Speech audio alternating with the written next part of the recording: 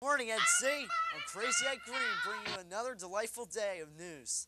Monday will be the 4th and will also be an A day and a regular schedule.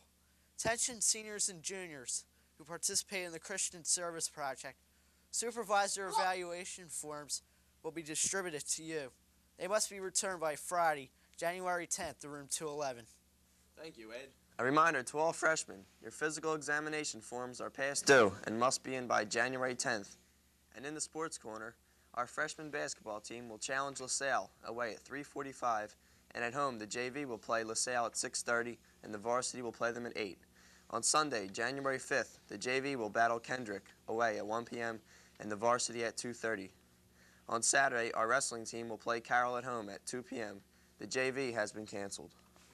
There is a mandatory meeting for all SGA members on January 8th after the 8th period in room 109A.